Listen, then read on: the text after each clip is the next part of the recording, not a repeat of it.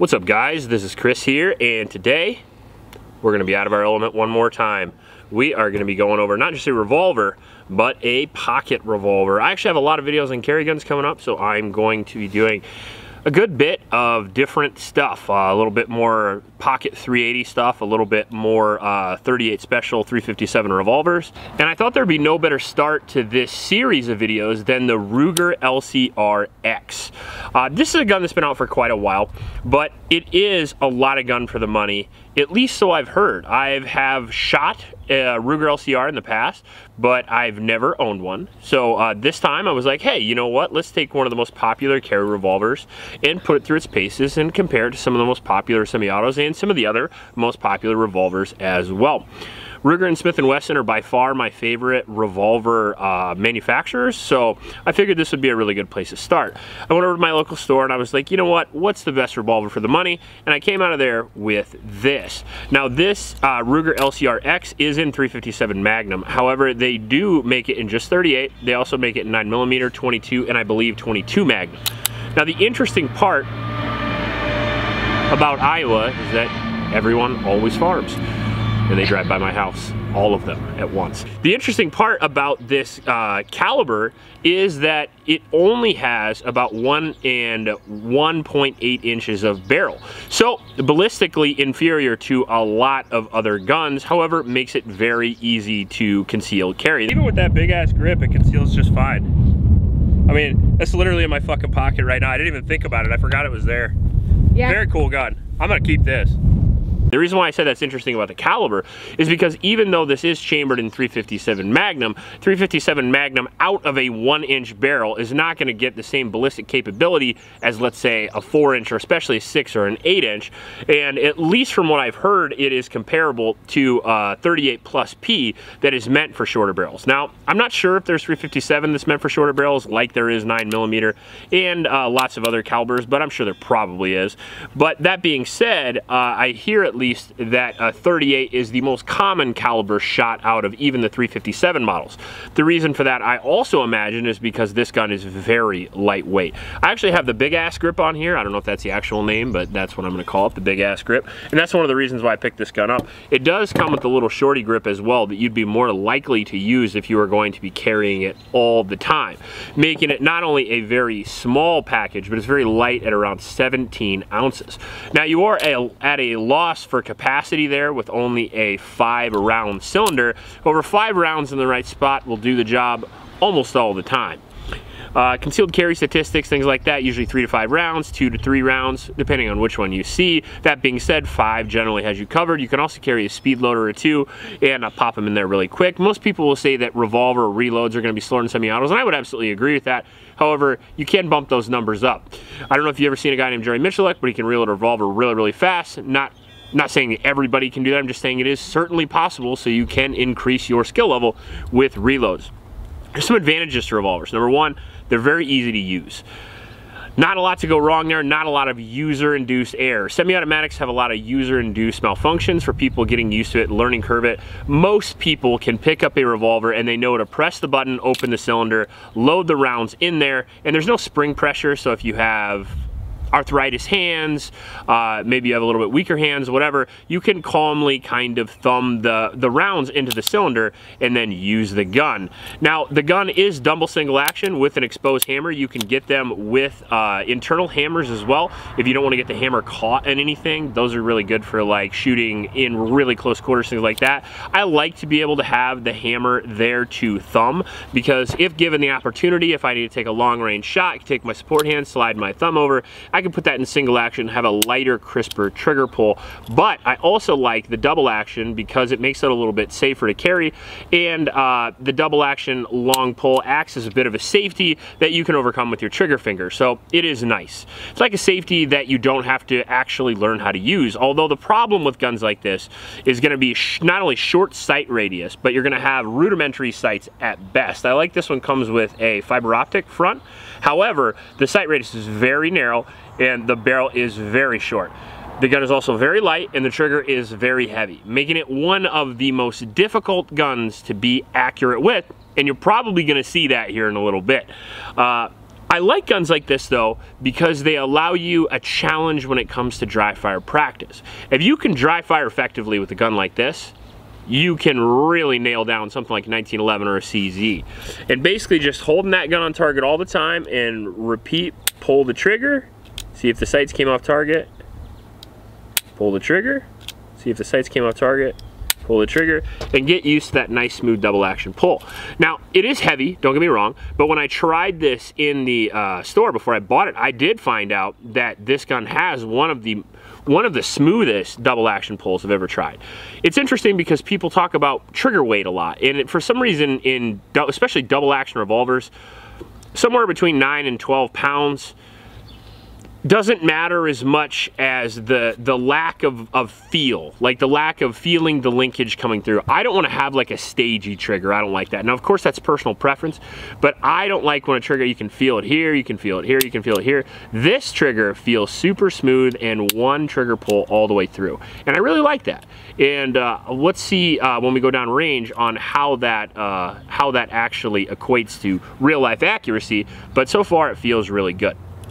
So you're limited on capacity, you're limited on accuracy. What you get out of the deal is bomb-proof reliability, durability, super easy to use, and super easy to acquire in a fight, which is very important. A lot of times, especially if you do combatives, jiu-jitsu with firearms, things like that, submission wrestling with firearms or weapons, you will find that you will get your semi-automatic pistol caught up in your shirt a lot, especially if you fire one round. And if you fire one round, that shirt gets caught in the slide, the gun is a paperweight. And people always say, well, you know, just do your malfunction clearance. But if somebody's beating the shit out of you, it's kind of hard to think, tap, rack, and reload and all that. Whereas a revolver, click, click, click, click, click, and hopefully the problem goes away. Not saying that's going to be the case all the time, but it is a slight advantage. Now, before we go down to the range and shoot this gun, I do want to mention my Patreon supporters. Thank you guys very much. Because of you, I can get guns like this. Patreon supporters paid for this. If you want to join the Patreon squad, all you do is go to the link in the description. It's the best way to support the channel. Also in the description is a link to a local shelter in Ames, Iowa. It's the YSS. It could really use your help. So please go down there and donate to those kids. Now, a lot of people asked me in the comments of the last revolver video how I load my revolver. And the answer is I load it the exact way Jerry Michalek told me to load it. One of the things I like to do when I'm learning a new firearm is I like to figure out what person is the best with that firearm and then replicate what they do for success and then tailor it to however my hand size or my particular body type or my shooting style actually fit. And I think that's a good start for most people. So let's try this at 75 yards, but as this is going to be a very difficult gun to shoot, I'll be very impressed if I hit.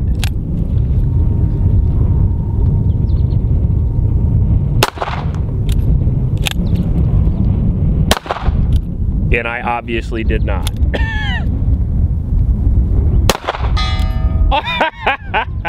Well, I'll take that.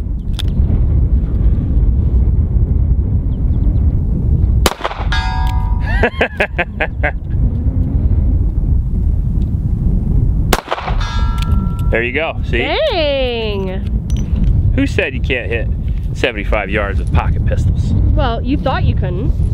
Now, that last thing I said about like finding somebody that's really good at a thing and then replicating what they do, I cannot stress enough how important the last portion of that is, like making it your own. Because it's really difficult to try to do the exact thing that somebody does, but they sure can give you a guideline at least.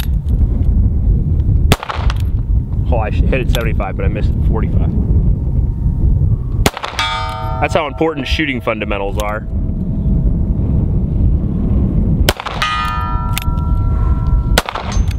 Let's try one double action. Sometimes I'm better in double than I am single, because I'm thinking more. Oh, flinch and all.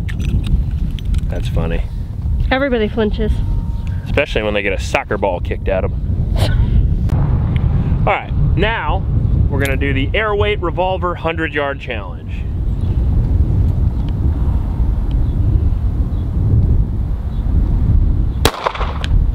Nope.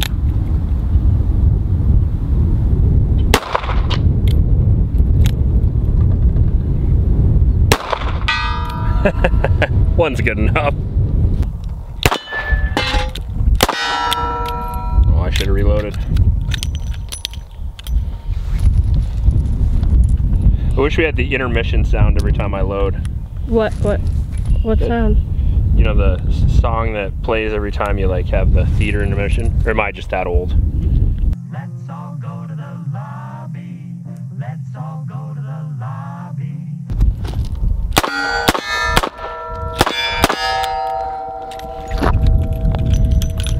Wow, the case are getting stuck like crazy in this bad boy. My favorite thing about revolvers is that I don't have to load any mags. You're on your own. Do you want to load the cylinder? Nope. You sure? For nostalgia's sake? No, I'm good. I'm gonna let you handle it today. All right, let's act a fool. Do it.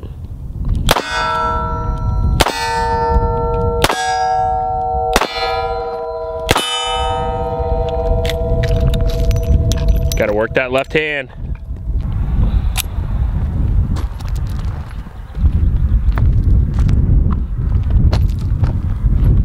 Suppressing fire.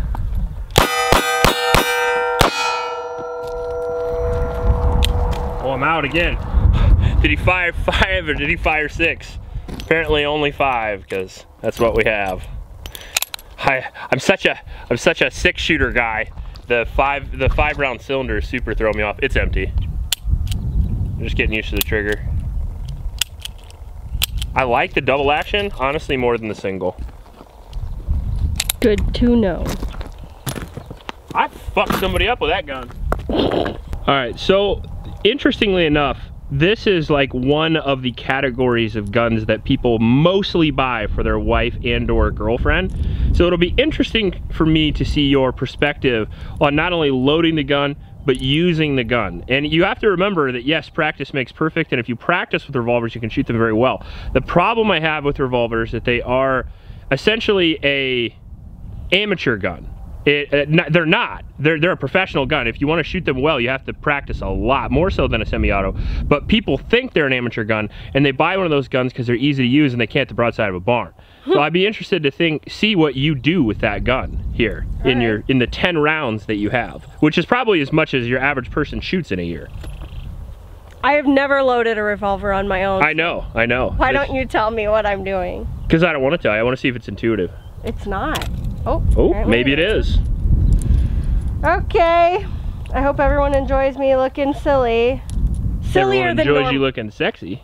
Wow. Okay, babe. Thank you. All right. I'm slow. Got nails. Intermission song. Okay. All right. Now, what do I do? Do I have to do anything with this? You don't. You can actually just pull the trigger and it'll fire right in double action. That's what's nice about them. All right. Oh. A miss.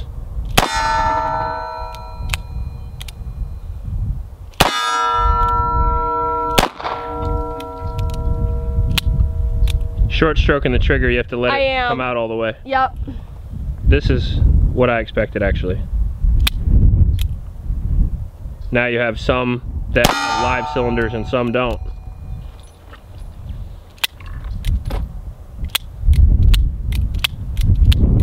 There you go. What's this? What did I do? That's an empty gun, I believe. Open up the cylinder. Wow, I'm a dope. Open up the cylinder. Okay. Yep. And press that push rod on the back there. Push the rounds out and reload her. I forget that the shells stay in it. Yep. Because, you know. I got more for you. Here you go. Oh, all right. Well, it has a kick, that's for sure. It certainly does, yep. Well, I mean, it's an airweight 357 Magnum. To someone who doesn't know what they're talking about, they don't know what that means. It's a big bullet and a little gun. All right, well, there you go. I suppose it is relatively, oh. Here you go. I screwed you on one. I only gave you 4. What were you saying? It is relatively simple. It is, yeah. Simple to operate and load, not simple to shoot. Right. And I think that's something that most people don't understand, which is what I'm trying to highlight here. Oh yeah, it's definitely not. I see this a lot when you train people with firearms, you know, they can easily load a revolver, but they can easily shoot a semi-auto. Oh yeah, that's for sure. All right, let's see. Atta girl.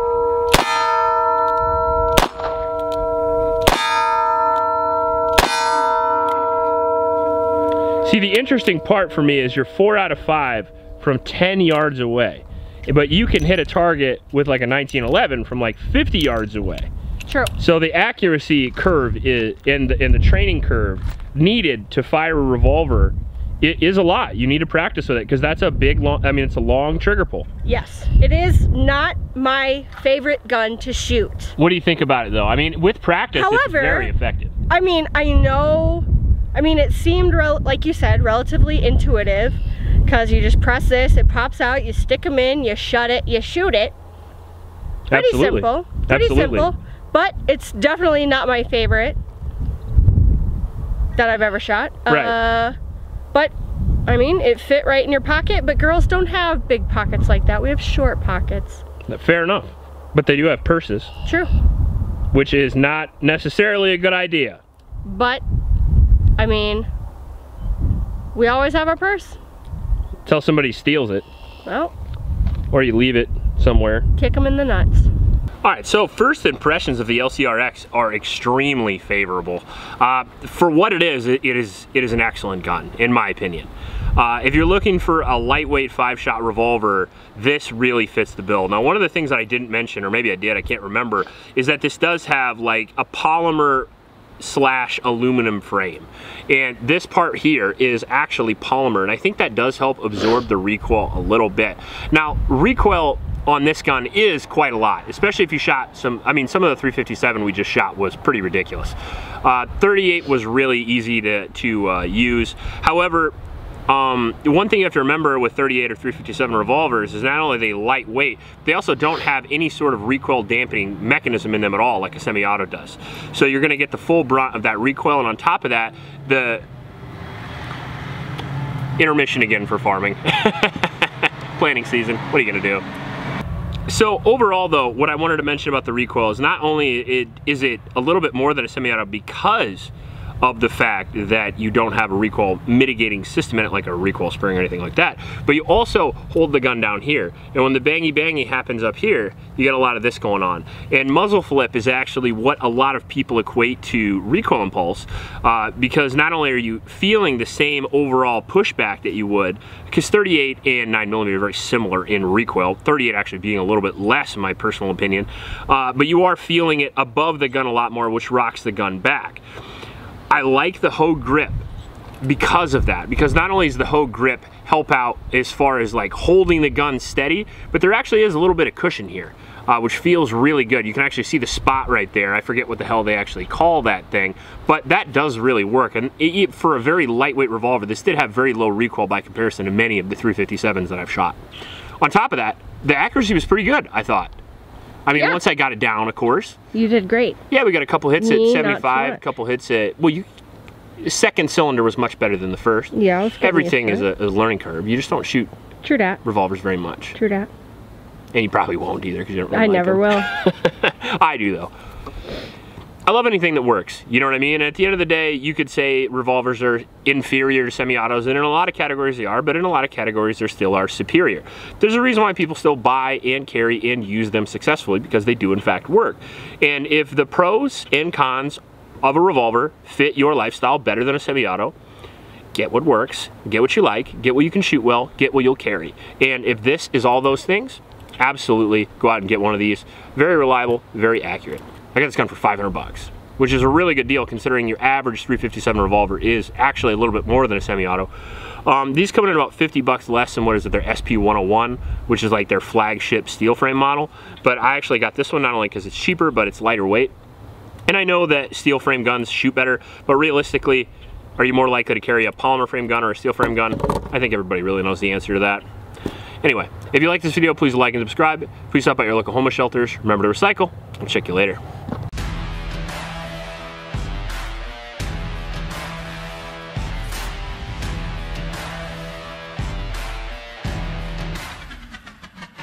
And I figured there would be no better start to that series than the Ruger LC, what the fuck is this called?